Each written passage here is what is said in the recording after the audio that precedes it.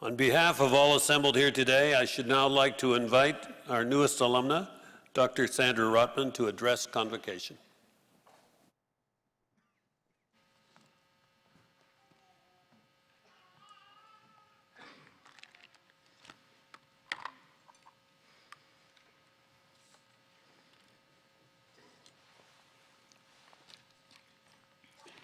Good afternoon, Chancellor Cowan, President Chokma, faculty, graduates, family, and friends. It is a privilege to receive this honor. Thank you. Graduates of 2019, congratulations on your achievements. I am grateful to be part of this momentous day. The university is a special place for me. Many years ago, my late husband, Joe, received his philosophy degree here. He often said that his time at Western changed how he thought about the world. That is the gift of education. A question for you graduates. After you leave this campus with a degree in hand, how are you going to use your gift?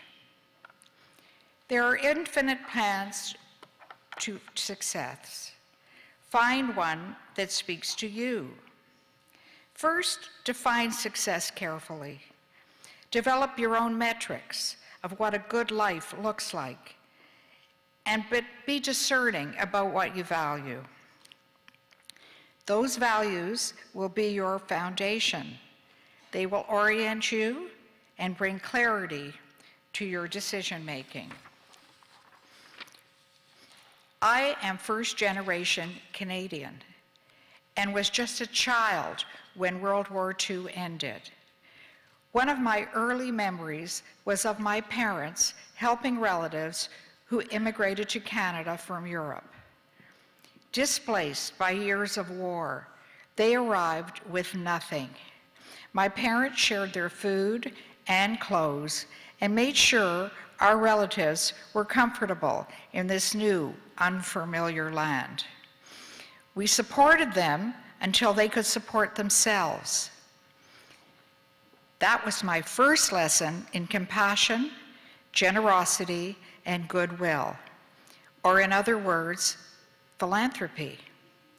It also taught me the power of community. Since then, philanthropy has grown to be an important part of my life. Joe was equally committed. Like our parents before us, we had a strong desire to promote the welfare of others. But we weren't satisfied with just writing a check.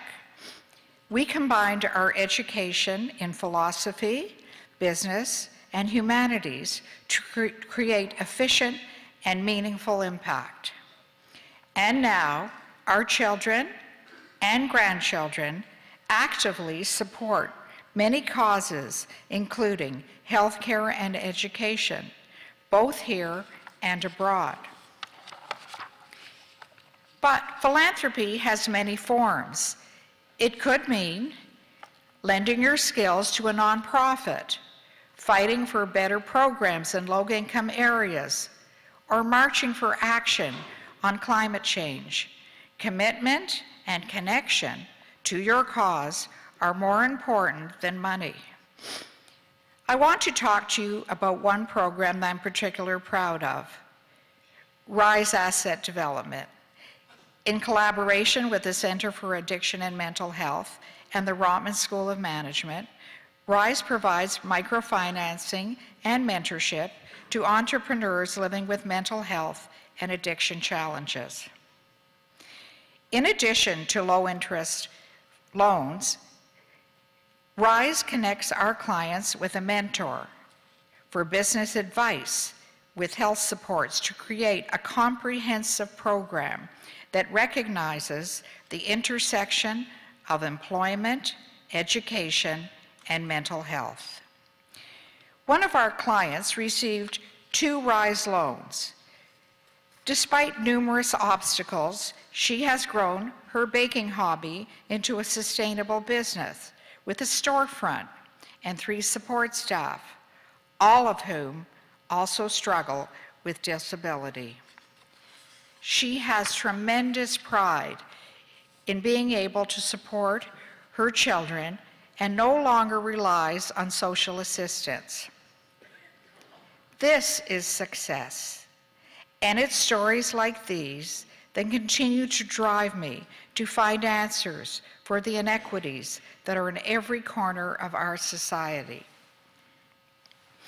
My former anthropology professor, Margaret Mead, once said, "Never doubt that a small group of thoughtful, committed citizens can change the world. Indeed, it is the only thing that ever has." So, find a definition of success that includes community. As you well know, you're graduating at a time where there are high levels of unrest and dislocation.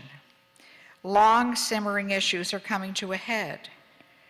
And while you did not cause these problems, it will be up to your generation to help find the solution. This may be overwhelming, but I believe disruption will lead to great opportunities. Opportunities to reorder systems and structures that are at the root of our issues. And this is where your values come in. It is said that we get the kind of society we support. So your voice should be used to promote humanistic policies. Apply your talents and values to your community. Together, you can and will build a stronger and healthier world. In doing so, you will create a life that recognizes the interconnectedness of everyone and everything. Graduates, I have faith in the future because your generation is caring and engaged. You have the ability to apply imagination to intellect to solve these complex issues. All of you have the power to create a better world, and I have no doubt you're up for the task. I want to leave you with a quote from a good friend. "Do good and do it well, and whatever you do, leave it better than you found it." And thank you for allowing me to celebrate with you.